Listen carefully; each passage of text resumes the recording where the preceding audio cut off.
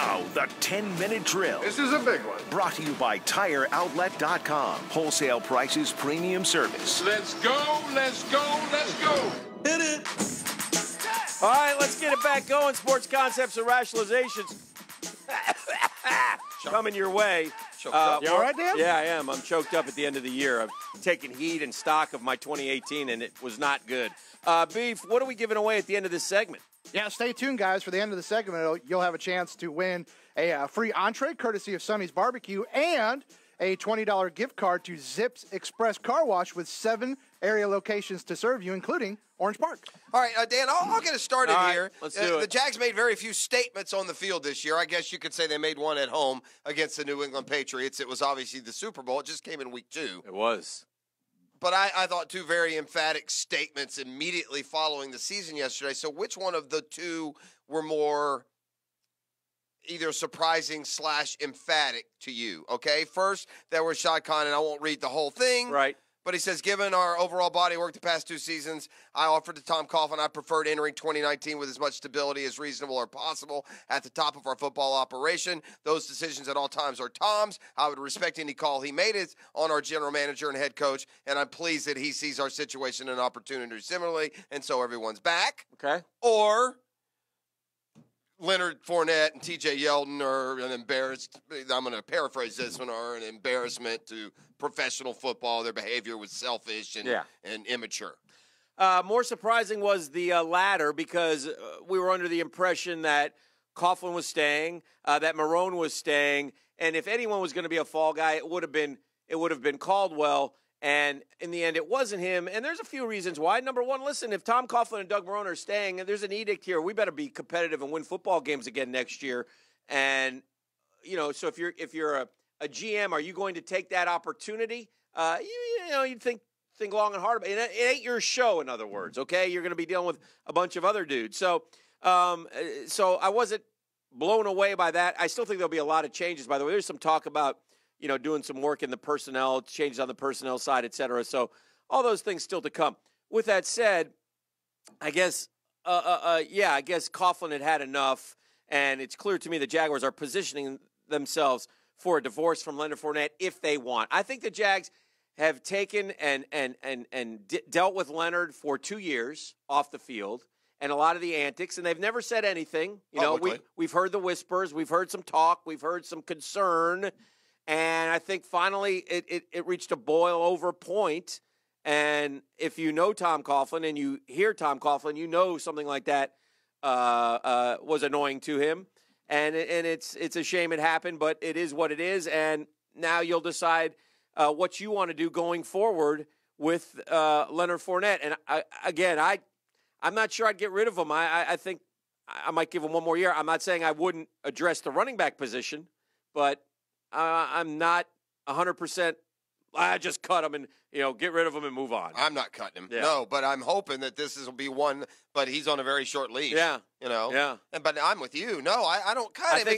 That doesn't ease Listen, Jeff, that doesn't ease the disappointment that I have. When a guy takes off-season pictures with stacks of money and private jets behind him, you kind of get the idea of what's important to him. Cash. So you're trying to hit him where it hurts, I guess. Fair enough. Fair enough. So we'll see. Hey, we've talked about this, and we'll continue to talk about it. We know Blake Bortles' time is over here in Jacksonville, FLA.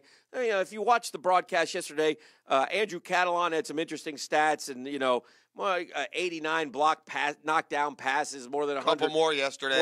More than 100 turnovers. His final pass as a Jag probably was a pick. But better be. But the question is going forward. Again, to me, the only veteran out there who everybody would get excited about and who you would hand the keys over to and say, okay, go win us a Super Bowl would be Nick Foles.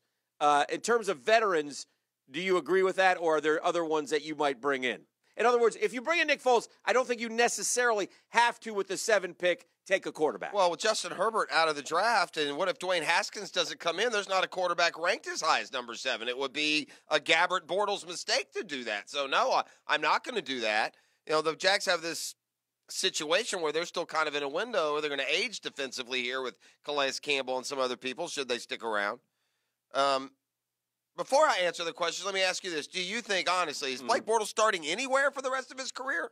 Oh, no. No. So if there is any ambiguity at all of whether Blake Bortles is going to be back here next year, I quit. I do. If they bring him back, I don't care if he agrees to come back for $1.2 million. Yeah. Enough. Oh, yeah. All right. Well, I'm with you on Nick Foles. I do. I'm a little afraid of Nick Foles because that's fair. As a starter, he's not been very good. Right. As the replacement starter, he has been very good. There's one out there that is intriguing me more than it did before. Mm-hmm. But it's going to have to take a massive salary restructure. You're going to have to get help from the team that trades you. But Matthew Stafford is a guy that I wouldn't mind getting the opportunity on a team with some defense. Come back to the South. But you have to trade for him.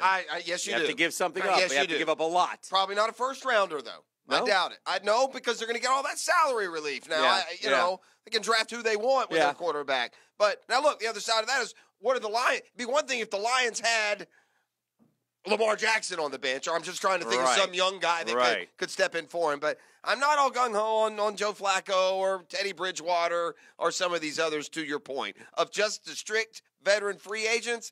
Yeah, Nick Foles is who I would feel most comfortable with, but I would still be a little nervous about not addressing quarterback even if I draft Foles. Mm-hmm. So I would say it that way. Here's an NFL question for you. Last year, speaking of Foles, the Philadelphia Eagles, they were a 2 seed.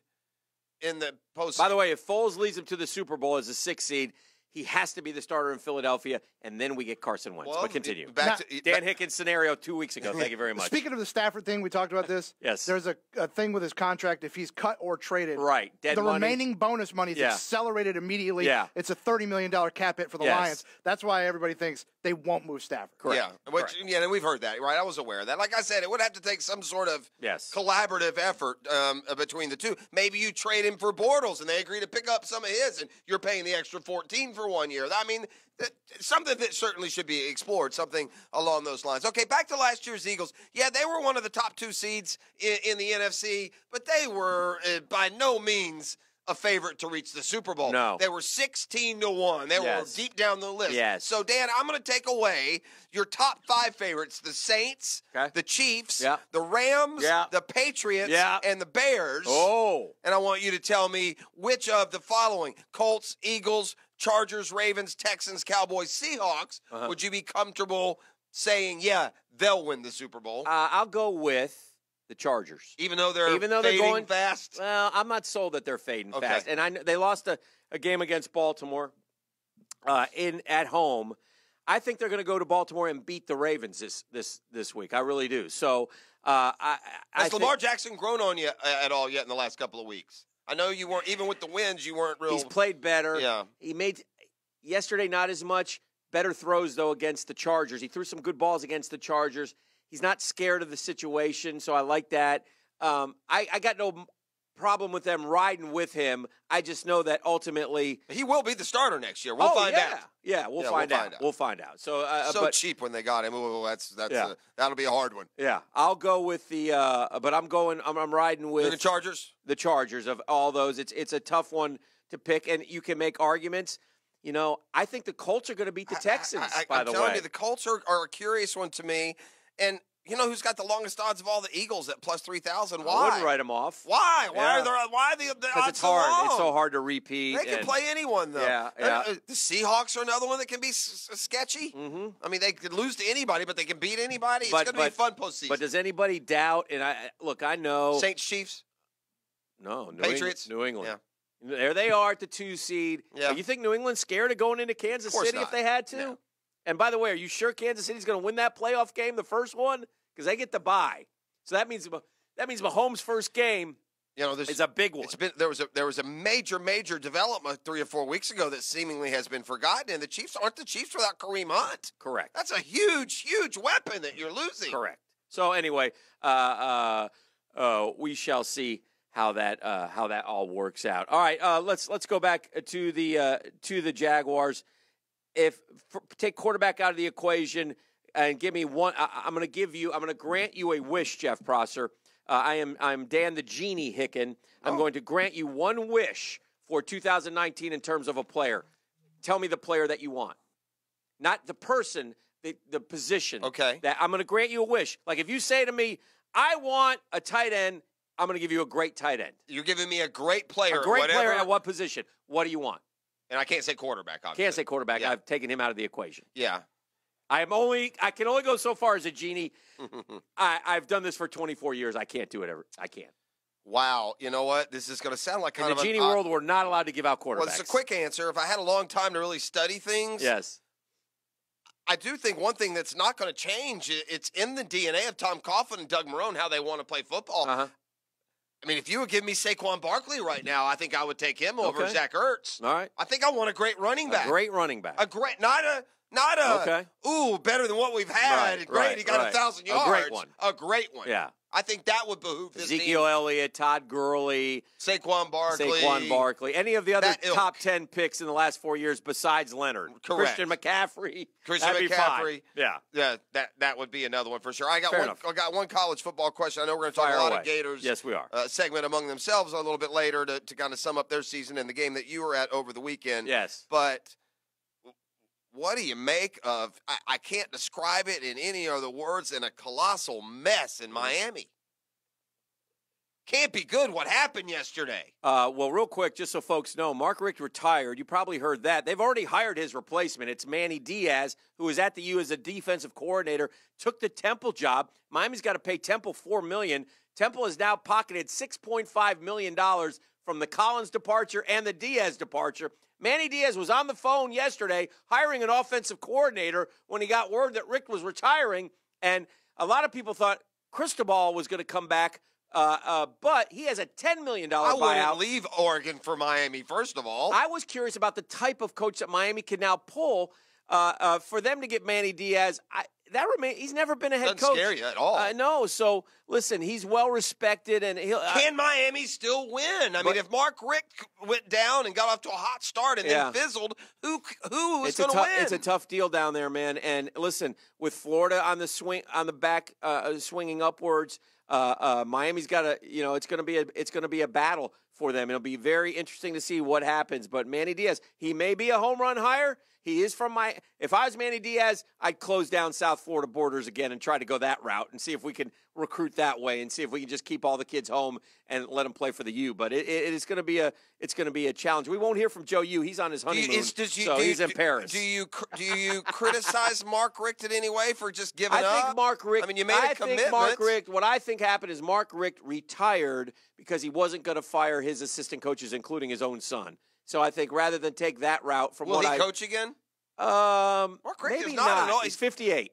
Maybe not. I'm not sure he will coach again. He's had enough. He's had a wonderful career. He's a really great man. He's he's a really super Mark Richt guy. has a ton of friends and not a lot of fans, somebody wrote. And I thought, that kind of describes Mark Richt. So, but he is a good man, and you wish him nothing but the best.